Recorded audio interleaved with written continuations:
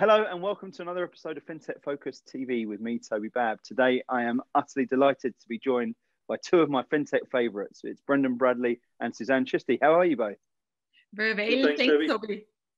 Listen, lovely to have you both on the show and a really exciting time, really exciting stuff to be talking about with the launch of another new book for you, Susanne, and co-authored by Brendan as well, Fintech for Dummies. Guys, tell us a little bit about, actually, before we go into that, tell us a little bit about your background. Susanne, I'll start with you if I may. Of course. Yes, I'm Susanne Chishti. I'm the CEO of Fintech Circle. And Fintech Circle, we do three things. On one side, we invest in fintech startups. So we are a group of about 70 investors. And our goal is to find the best fintech entrepreneurs, the best startups, which look for seed capital. So early stage seed capital. And we invest, pre-series A in those fintech companies in the UK mainly. And the second thing of what we do is education. That's where we published already 6 books as part of our fintech book series. And now our 7th book is a Fintech for Dummies book, which we're very excited about, which we'll talk more about today. And the third area of what we do is events, webinars, online virtual conferences now. So it's all about basically getting our community together. And Fintech Circle, we are now almost 200,000 people, globally across all of our social media channels and our book communities, and also our investor, our communities globally. So our goal is to really bring, people together who can benefit from working together, and also raise, awareness for issues such as diversity or financial inclusion, things which are important to us. That's also what we want to focus on and move the agenda forward. I think you guys have been doing a fantastic job on that. And we'll come on to that a little bit more in a moment as well. Brendan, give us your background as well. I've been mainly capital markets for over 30 years and mainly exchanges. So doing lots of product development, business development in the early years, which led me through to be on the Eurex board and the Chief Innovation Officer before I left. And then part of that really was on the innovation side, was actually investing in some early stage fintech firms directly ourselves. So we did 4 different deals while I was there on that. Then we seeded Illuminate Financial as Deutsche Börse jointly with Market. And they've obviously been very successful since then. Seen Mark on here sort of in the past, of course. He has, yeah. Then I helped set up the corporate venture fund that Deutsche Börse had as well. And it came to a point where I decided to go out and start doing this directly myself a bit more. So effectively, the difficulty that we found at the time, which would be 4 years ago now, was finding enough capital markets, B2B fintech firms that could be invested in. And particularly looking at it at a seed level. So getting the guys early who'd maybe been bootstrapping it for a year or so themselves, and looking to use the SEIS, EIS benefits in the UK, because obviously that mitigates a lot of the risk associated with that. So we set up Seismic Foundry to effectively run that with respect to investing in sort of firms at that level. And outside of that, I've done a lot more myself in terms of investing, and also then acting as non-exec on quite a number of different boards for fintech firms. And you've had a few of those on as well. Same. I Push Pull, and some of the guys that are more associated with the Investment Association would be Kite Edge, Fregnan, and Waymark would be sort of some of the other ones that have been on as well. So, but for me, it was really then, as part of that process, Susanne and I got involved 4 years back actually. Because that was the first SEIS FinTech Circle fund. And I invested in that. And so, of course, we got to know each other through that. And so we've actually been advising the firms in that particular portfolio over the last 4 years. And then it was a case of, with the book, trying to get together and actually doing sort of something directly together. And this is where it came up. So tell us a little bit about the book. I mean, it's we're talking about two people here with incredible networks, incredible experience. You're seeing all sorts of different things from so many different spectrums, and an area that I absolutely love, these fast growth stories of businesses in the fintech space that are allowing themselves to grow. But it remains a mystery, about exactly what fintech is to many people. Fintech has got so many different backgrounds, from capital markets through to payments, through to all different sorts of areas. And you guys have managed to demystify this with Fintech for Dummies. Susanne, tell us a little bit about the background behind it, behind the book, why it sort of has been published, and why you guys have got involved with it. Sure. I mean, the background is the FinTech book series. Initially, here our goal was to demystify, as you said, Toby, the topic, to people who either are not technologists, people who are bankers who want to understand FinTech, or people who are coming also from outside sectors. So, for example, the telecom sector, or students, or just very senior management who want to understand the future, of our industry. And the Fintech for Dummies book, of course, is from the famous Dummies series from Wiley, the US publisher, where often very complicated topics are taken and explained more easily. This was the goal for our book as well. So our goal really was to, number one, explain what the fintech sector is all about. And we visually explained that with the so-called fintech cube. And the fintech cube is a three-dimensional cube where you can imagine each side of the cube has got a different purpose. The first side talks about the various areas in banking, from asset management to insurance to trading to cash management, so all areas of banking is one axis, you can imagine. And the second axis of this matrix is about which business model the fintech company applies. So it could be a B2C business model, business to consumer. It could be B2B, business to business, could be B2G, business to government, or a platform-based business model, or it could be peer-to-peer lending. So we have got already two axes now in this cube. And the third axis to explain the fintech sector holistically and top-down is which type of technology do you use? Do you use cloud computing? Do you use AI? Do you use blockchain technologies? Do you use the Internet of Things? And what we did in this book is to start, almost from top-down approach to explain the principles first, and then drill into the details to explain what the business models mean, how they look like, what the technologies mean, and how they can be put in practice. Nowadays, how can they be implemented? And also about the key ecosystem, explaining the stakeholders, who are those investors who invest in fintech companies, who are the entrepreneurs, what is a unicorn, and really explaining all the elements one needs to understand to get a good grasp of the fintech sector and to participate in it as well. Our goal is that all the people who read it get excited about fintech and actually want to be part of it, at one role or the other. So that's our goal. That's a big overview, of the fintech sector. And I would say, Brendan was brilliant, because Brendan, as Brendan explained, you brought so much depth into the whole capital market space, into the investing space. How does investment universe work? How does capital markets work? Because often those areas we have not seen as much innovation as in the retail banking side, So maybe Brendan, do you want to highlight some of the areas and the topics which were most keen to your heart as well? Yeah, I think the thing we should mention at this point as well is that our co-authors from New York were from the fintech firm Numerix. So Numerix, no longer a startup, has probably been out there for 20 plus years. So it's a very successful company in itself.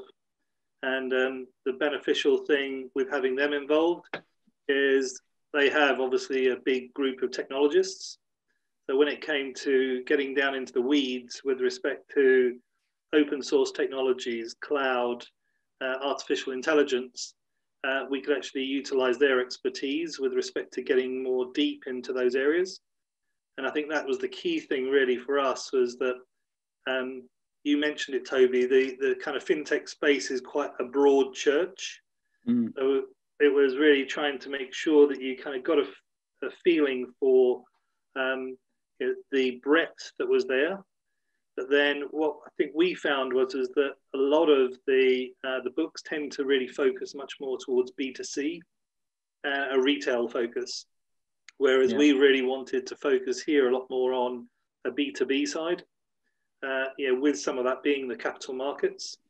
But a lot of people would kind of say, well, a Dummies book is kind of for idiots, but actually that's not the case at all from our perspective. At least that's not the way the book's written, for sure. The view Someone's is in for a rude actually, surprise. the view is it's for people that actually are in the markets, that understand a lot of what's going on around them. But as I think Susanne's put it in something else that she has, is they're bluffing it. So they're all using lots of buzzwords and kind of talking around topics, but don't really delve into the depth of it. And so therefore, the idea here is really to allow people to get, one, a broad sort of spectrum of where the fintech market is, go into areas like the investment and how it is that firms are generated, actually brought together and actually create a fintech firm. But then on top of that, actually saying, here's some of the technologies that are flavor of the month at the moment. So if you weren't really sure about cloud or AI, here's actually some chapters that actually allow you to go into that in a bit more depth. There's been an interesting sort of theme I've just heard from the pair of you, which is like the fintech buzzword bingo that sometimes we hear, and it's utilizing tools like words like blockchain, IoT, AI, data. We've heard some of those as well. Cloud. I've been speaking to people for incessantly for 3 times a week on these shows for the last 2-3 months or so, all the way through the lockdown period, and there's a lot of excitement around all of those different areas and people who are building some fantastic products and adding real value to it. Where do you see the sort of real hotspots? Where are you really excited, the pair of you, at the moment, in terms of where technology lies in B2B capital or B2B fintech? Maybe if I start on cloud as an initial point, in principle, that's been out there forever. But actually, the reality is that at least from a public cloud point of view, there's not really been the engagement from the large financial institutions that you would have expected. And of course, what that then means is that a lot of the fintech firms that are really SaaS-based firms that are trying to engage and collaborate with them have difficulty doing so if actually the banks and the other financial institutions haven't really onboarded that way of working. So I think what's been a fortunate sort of piece of, I suppose, the lockdown process is that with people working from home, those institutions have been forced into using cloud services that maybe they wouldn't have done before. So some of those security issues that they would have been concerned about previously have now been pushed to one side to a certain extent. And it's kind of, well, what were you worried about? This is working now. You can actually provide these services. You've got to use a public cloud rather than a private sort of network. So from that perspective, I think that's going to open up so many avenues for so many firms to be able to collaborate more. And I think, as part of that process then as well, and I'll use the word collaborate all the time here, because I think from a B2B perspective, it's not always about disruption that it might be on the B2C side. It really is the collaboration sort of piece. And I think from that side, the ability now, I think, of those firms to recognize they can use the cloud, therefore it is easier to collaborate with some of the fintech firms.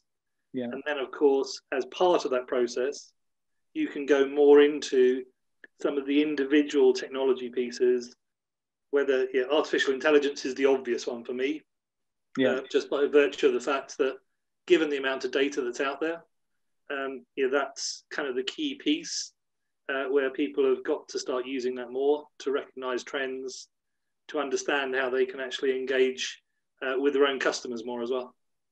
There's definitely a lot that the financial services industry, I think, can take from, so I've said this a few times, the retail industry in particular, around how AI and data are being used to really drive performance. And that cloud thing, comes up again and again and again. It's just those sort of security fears were so unfounded that they're actually being shown to be, it's opened the doors to a massive digital revolution, which is really exciting, I think, for the financial services sector. Susanne, tell us your thoughts on. Do you echo that, or are there other areas as well that you're saying?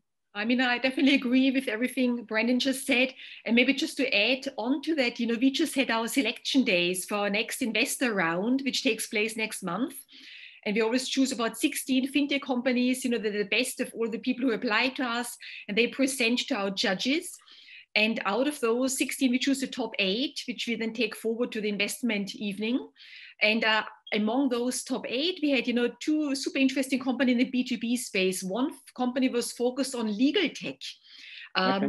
And it's about, when you think about debt agreements, loan agreements, 300 pages long, the complicated lending agreements. And this fintech company, a legal tech company, they use AI, NLP to read the whole agreement and extract, on a one-pager, the key things you need to know. And that's, when I spoke to other people actually using those agreements in practice, that this would be a life changer for us. Having those agreements would save us weeks and would be so much more cost effective. So these are very interesting use cases now, which really make a huge difference, to the bottom line of banks, but also of any other lending companies, for example. And another company which we chose, for our Investor Day is a company focused on equity research. And after MiFID II now, anybody has to pay for equity research and has to justify why it's actually good research. And we also know that normally more than 90% of all equity research is not being read. Unfortunately, it's just being distributed, but not being read. So this company, what they do is actually select the best research providers, and they can prove why it is generating alpha as well, so that you can then explain which research you want to keep, which ones you want to get rid of, to reduce your costs, and also just help you to be more wise in your investment as an asset manager, as a fund manager, but as a research provider, they help you to benchmark yourself against other research providers to ensure that you really stand out, from the crowd. So these again are B2B solutions, which are really useful and very much in need, and which we see coming up now. But we also saw a very interesting B2C company, which we selected, which was focused on cryptocurrency. And it was focused on tax, because that's what the company always said, it's the dirty little secret that most people who treat cryptocurrencies don't pay tax.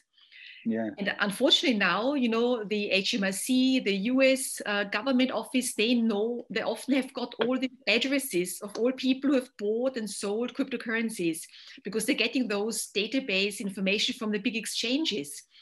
And in the States already, they have been sent letters out, to all people who trade cryptocurrencies to ensure that they file those in the next tax return. But of course, the issue is it's super complicated, because if you have made lots of trades, how do you calculate, your gains, your losses to offset? What can you offset?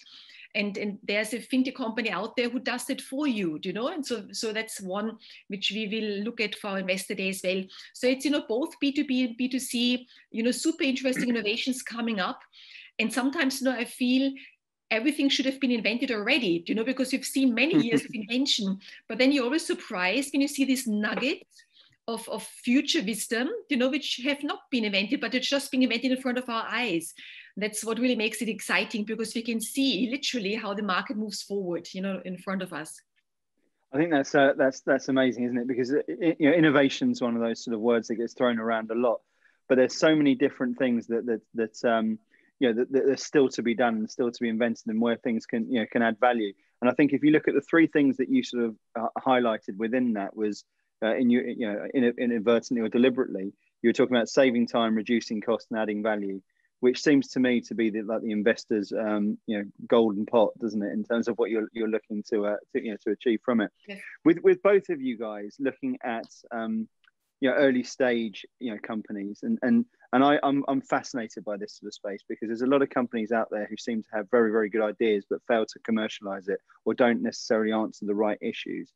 Tell us a little bit about what both of you would look at in terms of what makes a successful company? What puts the odds in your favor when you're backing the right sort of horse in this space? I think initially it has to be they're actually not just having tech for tech's sake. Yeah. But it is the fact that there is a problem. They've identified the problem. So if it is tax in cryptocurrencies, then that is a key problem that needs to be answered. And actually, they're then generating some technology that actually really meets that issue or that problem. And I think that's where, with a lot of the firms that I speak to, at least, they're not 25-year-olds. They're probably more likely to be 45-year-olds. They've actually been in the business for a long period of time. They've understood where the issues are, have actually been in a position to then maybe leave a financial institution, have actually bootstrapped that, had the wherewithal to be able to bootstrap it for about a year or so, and then are in a position to come to the market with, they already have an MVP. They've maybe done some proof of concepts already with some of the people that they know in the markets. They've got some of their own network already. And then it's really a question of they need to move on to the next step, which is more the sales marketing sort of type piece on top of that, and really commercialize the project or the product after that piece. So for me, as a starting point, that's kind of where they need to be at. Rather, even if it is, we call it seed, but in a sense, they're almost sort of post-seed in that they've been able to bootstrap it themselves. But I think that's the key sort of starting point for anything, really. And Susanne, you'd echo that. I see you nodding there as well. Yes, I mean, I agree 100%. And I would say also in our environment now, after Corona or during Corona, I think people and investors are more cautious naturally, because we don't know what the future will hold for us. And we don't know if it's just a recession, or if we're moving into an actual depression, how long it will last, and how long, when the debt default bubble occurs, all those big question marks out there, which of course have got a knock-on effect on anybody else around us, and would have a knock-on effect on the whole investment follow-up investment ladder, our startups have to go through to scale up. And so therefore, what you want is, when you invest in companies, fintech companies now, you want them to be very careful about how they spend money, and that they are realistic. And like Brendan said, that they can bootstrap, that they can able to cut costs. And that they are not, I think in the past few years, we've seen fintech companies, some of them became really big, but they have been growing based on venture capital funding, where VCs put in hundreds of millions of pounds every year, and they're still loss making. They're still, after many years, they're still loss making. And if one of the VCs stops investing, they would literally blow up.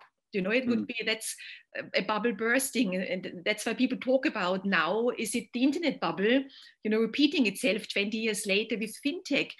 And I think in some cases it might be, we don't know that yet, but I think if one is not careful, that could be an outcome. And so what we, for example, when we look at the financials, forecasts of startups, we're looking carefully, where does the money go to and where does it come from? And do people expect lots of funding rounds before they can break even? And if you're an early stage investor and you've got lots of funding rounds after you have invested, your equity stake gets diluted naturally. And then, it's not as attractive as somebody can move to break even point faster. And those are the things I think, which we analyze in order, and that's very important nowadays, because cash is king, in our environment at the moment. And so I think any fintech company who are able to preserve cash and are smart about, growing the business at lower cost and acquiring clients cheaper, via partnerships, via the ecosystem approach, that really makes sense. So it's an interesting time, isn't it? And we're speaking now at the end of September, October on our doorsteps. There's talk of second lockdowns and such. Like, uncertainty is exactly where we are with what you've spoken about: recession, depression. What comes next? When's a vaccine coming through? When do we get back to any sense of normal? from an investor point of view, that that brings enormous volatility and increases the risk significantly. Yet there still seems to be a relatively strong appetite from investment companies, VCs, angels, to recognise this could be a great time to be investing at the moment. What's your view of the marketplace, and what are we seeing out there at the moment? Is the appetite down? Is the appetite up? Is this an opportunity, or is it a time to wait and see? What's the right thing to be doing at the moment? Yeah. I mean, what I've seen, so far was initially, I would say from March until summer, the market almost stood still. Investors were watching, basically looking what happens around them, and were backing up existing portfolio companies to ensure that they can survive, kind of reinvesting more money into existing portfolio companies that they can come out of Corona, in a positive way. But people did not invest in new companies, less so, because it was not even possible to meet in person. And when you invest in early stage companies, one of the key things is that you want to meet the team in person. You want to get to know the founders. You want to build up a relationship, you want to trust them, and all this just via Zoom is difficult, So I think what we've seen is that people were backing up existing portfolio companies, but overall the investment numbers went down, investment figures went down. When you speak to later stage investors, the private equity houses or large VCs, I mean, as you said, they all want to invest in fintech. But many of them believe that valuations will come down, and therefore it makes sense for them to wait and see, because they can come in at a later stage at cheaper valuations. When there's a more pressure, more distressed environment, that people can come in and buy high quality companies at lower costs. So I think that's what we can see at the top end of the market. But I think long term, I mean, the appetite, the demand for fintech won't evaporate. It will be here. It's just will fluctuate, I think, over the next short-term future. And are you seeing similar to that as well, Brendan? Yeah, no, completely agree on the initial sort of look after your own portfolio firms first, see if they need any funding, basically support them to begin with. It'd be interesting going further forward now, again, if we differentiate between the B2C and the B2B. So, if I'm without naming names, if I'm kind of a client of a challenger bank, maybe I was using one of their cards because it was convenient for me to use it for everyday expenses. But if I'm at home most of the time now, I'm not really using it for that anymore. So how does that sort of fit? And talking about the cash burn, a lot of cash burn for B2C firms tends to be much more around the cost of advertising, or the cost of basically winning an additional customer, and how much that's going to be for you. In the new environment, how does that one sort of play out, and where does it come through? So you're burning, but you're not necessarily getting the return back, because people don't see the benefit of your product as much. Whereas if I turn to the B2B bit, being a bit biased again, sort of from that point of view, if the actual realization is, actually now we've got to start using more of these products, we've got to collaborate more. So therefore, actually, we're going back into another lockdown with people working from home. How are we going to basically make our own new processes much more efficient as part of that process?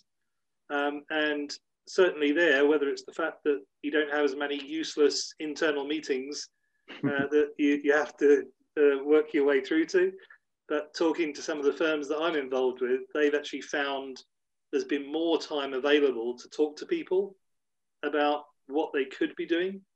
Yeah. You're also, from a budgetary point of view, I suppose at the moment, getting towards the end of the year, for some institutions, it will be a case of use it or lose it. So perhaps there'll be more willingness from them to look at proof of concepts or proof of value, as some people call it, because they've got some budget to use before the end of the year now. They've got it used to a kind of remote environment. So people have actually got a bit more time maybe on their hands to actually work with the product, to really understand whether it's doing what it says on the tin, kind of thing.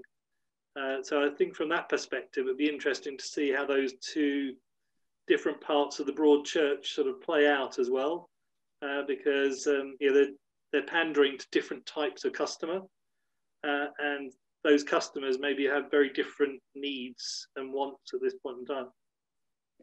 Yeah, it's been a remarkable sort of period, for the industry. I've seen a very robust sort of performance from the financial services and technology sector in particular, and the vast majority. And I know there's been casualties, and I think that's natural. But there's also been companies I've seen double and treble headcount.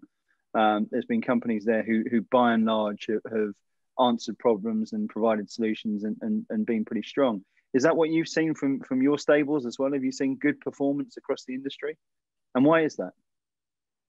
We also have seen that, yes. I mean, tomorrow and the day afterwards, for example, I'm part of Nesta. Nesta, the UK government agency focused on open banking. And we are the judges, for the Nesta Open Challenge competition, where the winners will get large money prizes, large cash prizes, the ones we choose in the next 2 days. And there are a couple of them who have done incredibly well during Corona. They have grown by 3-digit figures, over the last 6 months, because they were in a niche which just became so important all of a sudden. And you never would have had this drop, growth drivers without Corona. So they hugely benefited. And so we definitely have seen that. And what I also would think is, that Corona will lead to a consolidation in the market as well. So you will see some sectors merging, which is really interesting. So when you think about the challenger banks, which we talked about before, some of those challenger banks, if they only focus on savings, it's difficult for them to make money because we don't charge, for private bank accounts in the UK. However, if they can provide loans, that's a way how they could earn money. But often those challenger banks have no credit scoring capabilities. They don't know how to provide and choose, whom to give loans to. But there are lots of lenders out there, lots of alternative lenders out there. And merging those, so acquiring a lender for a challenger bank who has not enough expertise on the lending side would be almost a marriage made in heaven, because you've got then lots of customers whom you can actually monetize, and you create a synergy in the industry, which makes perfect sense. And so I think those, types of consolidation will also drive success in the future. So it's not just about your own organic growth, but it will be more about acquisitions, mergers, joint ventures going forward. So one has to be strategically open, what's around you, and see what can you work on, which makes sense strategically for your own business. And there's been various or numerous examples of where companies have got that absolutely right, and a number where the sort of soul is sucked out of them by the wrong sort of ones by the same rationale. Yes. Brendan, what are you saying? Are you seeing similar sort of, obviously change, but also optimism in the marketplace at the moment? I think if I take that theme from a different perspective and look at it from just one financial institution and say, okay, so as an institution, I've got core legacy systems. And what we've kind of been pushing for a long period of time is that rip and replace obviously isn't the way forward, because there's too much risk associated with that. But there really should be, whether you call it core satellite or hub and spoke sort of type models, where you're really looking to keep that core system, which does a job. It hasn't fallen over. It's pretty robust. But around the edges, where you really need that efficiency and the ability to be agile with respect to winning new business or new customers, that's where you really need to engage with the fintech firms. And so I think from there, the reason why some of those firms are doing well now is, again, there's a greater realization of that. Some of the ability to use cloud, as we've mentioned already, then to deploy that helps. Maybe some of the procurement and infosec requirements from some of the institutions maybe is then, I'm not saying it's still got room for improvement, but it's maybe got a bit better. And of course, most of the time these conversations are not new ones necessarily. They're conversations that may have well been going on for the last 9 to 12 months. And it's now kind of a realization that we've been talking about this for a long period of time. This maybe is a catalyst to actually get something over the line, if you know what I mean. Absolutely, absolutely. So we're in a situation now where we're still sailing through these sort of stormy seas at the moment in financial technology, well, just in humanity at large. With this uncertainty, you guys bring huge experience with you about having seen numerous different things. We spoke about the .com bubble beforehand. We've spoken about 2008. We're in this at the moment, be it recession, depression. Things move further forward, and there's unique insight that you can give to business. If you're going to give one bit of advice to a company that comes to you and saying, "Look, we've got we're a business in financial technology at the moment. We're looking to move further forward and to navigate this sort of time and set ourselves up for long-term success there afterwards." What would that one nugget be? What would be the thing that you'd leave people with if they came to you with that question? I know it's a big one, so I'm giving you a little bit more time here to think about it as I work through the question. But I'll come to you first, Susanne, because you're you're nodding and Brendan's thinking. So I'm going to come to you first. I mean, I would say, I always have to say two things, Toby, if I may. I mean, the first one would be, of course, to take advantage of the offer the UK government has given to companies, like bounce back loans. Any fintech company who could apply for it should apply for those loans, should take advantage of, the furlough scheme is coming to an end, but if it applies to companies, they should take advantage of those schemes which have been put in place by the government. I would say that's one of the basics. But afterwards, I would say it's about being flexible, being flexible and being quick. Because one thing, when I looked at all the companies as part of Nesters, what we admired a lot are companies which pivoted. They saw this huge opportunity which came out of Corona, where most people were just stood still and were almost scared to do anything. But some companies took it as a huge opportunity to launch a new product or a new side product, which is now doing very well. And these opportunities, are rarely happening so quickly as we've seen now. So if somebody's intellectually flexible and can pivot quickly, that's what startups are very good at, because we don't have long governance decision-making cycles. But startups can act fast. And so speed is of essence, I think, to respond to market opportunities and challenges both. But that's, I would say that, so act quickly when you see an opportunity and go for it. And that sort of comes around to the sort of the dirty word that's become a good word in fintech at the moment, which is pivot, right? Pivot to opportunities and make sure you're acting to what's in front of you. Yes. Brendan, what's your golden nugget? I was actually thinking the complete opposite. So that's the beauty of co-authors, isn't it? I think that if I look at most of the firms that I'm involved with, actually they've stuck to their knitting. Yeah. So they identified a problem, they have a solution, and actually it's just the fact that it was taking longer than you would hope to actually get that over the line. And so therefore, rather than taking the risk of pivoting into doing something else, stretching yourself too thinly, and then not actually being in a position to be ready and able to push some of the projects that you've been talking about for the last year to 18 months, it's actually keeping with that core sort of business idea and believing in that. And actually, it's now been a case of the clients are coming to them with the realization that we've really got to do something now, as opposed to them deciding, let's do a quick pivot and do something that seems a little bit sexier and hope to get some new business quickly off the back of that. So again, I think that really is dependent on the type of product that you're obviously putting into the marketplace. And for certain things, obviously pivoting might be a good idea. But for others, I'd say if you're kind of starting from scratch and having to rebuild sort of something, albeit with existing technology, there's always the question then about how robust it's going to be, et cetera, et cetera. So you're kind of going back to an MVP already, as it were, sort of from that point of view, when you've actually got a fully fledged product ready to go that is... It's this difficulty, I think, with large financial institutions. You obviously need to have something that they can scale. And if you've pivoted, there's probably some questions around whether that can scale. Whereas if it's a B2C product in an open banking environment, probably the individual customers are a little bit more forgiving if there's a few quirks sort of with the product at that point in time. So probably really depends on who you're talking to and who you're selling to. It is fascinating, isn't it? Because there's two things there which are in some ways contradictory advice, but also at the same sort of time completely dependent on who you're speaking to and what sort of stage, isn't it? And I think there's a big difference between the sort of pivot which is a huge lurch from one expedient to the next, to how you adapt your core niche business, which has always been my drum that I've banged, but to sit alongside that, the ability to adapt to the situation and provide services to your customers' needs.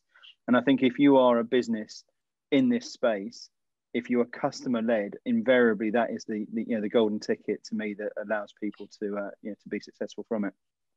Listen, we've raced through this in incredible. I always say it's an old record for me about how quickly this time goes, and I could spend hours with the pair of you because it's just a source of such great wisdom. But I want to circle back to the book, which in October I want to complement my backup library here with it as well. I'm looking forward to getting the physical version in my head, but it's available digitally now. It's over in the States. You can buy it physically as well. You're waiting for your copies to arrive at the moment.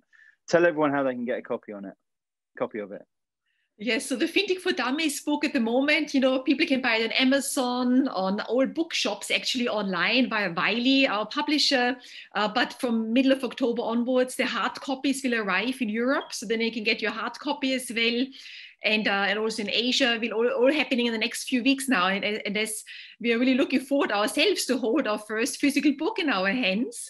And I think it will be an amazing book. Anybody who wants to learn about fintech will benefit from this book, because I myself learned a lot from my co-authors, from Brendan, from Stephen in New York, from Dawn, from James. So we were 5 co-authors, and we put all our combined knowledge in this book. So that's why it hopefully will be lots of good reading, for all our readers, and add lots of value. Well, I can't wait to get a look. I've said to you before we started shooting that it's always been one of my great thrills when I see your books, predominantly at airports. I see it a lot of airports. Back in the days when we used to travel by air, yes. when it was there, and it was a great buzz. And I'll tell you a story actually, just very briefly. There was a chap who came to me a couple of years ago with a copy of the book, and he said, "I've just read this." He was in commodities technology at the stage, and he goes, "I want to get into fintech." And fast forward now a couple of years, and he's had 2 C-level jobs in fintech firms based off having read your fintech book. So I'm sure this Fintech for Dummies is now going to inspire the next generation of great moves into the fintech space, and he's doing incredibly well in the business that has just gone like that.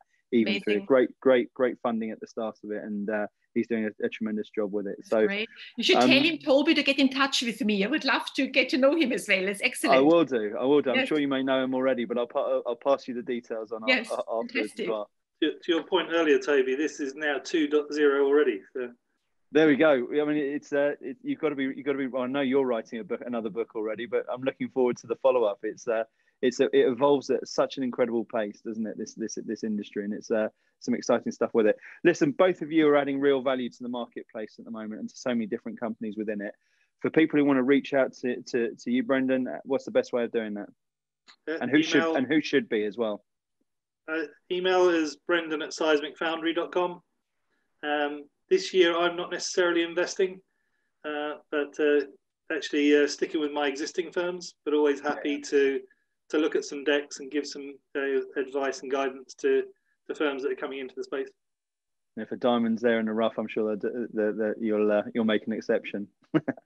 And Susanne, where should people get in touch with you? Yes, they can either on LinkedIn, I'm on LinkedIn under Susanne Chishti, on Twitter or Instagram, also via email, info@fintechcircle.com.